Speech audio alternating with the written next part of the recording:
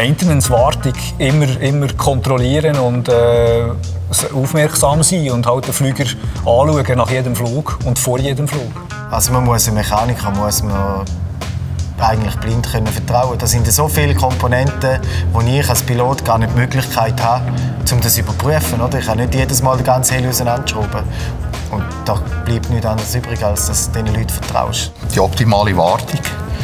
Also wirklich ein Wartungsbetrieb, wo man sich darauf verlassen kann. Das ist bei einem Airliner genau gleich. Oder? Man stellt etwas fest und das muss man melden, dass man dort etwas verändern kann.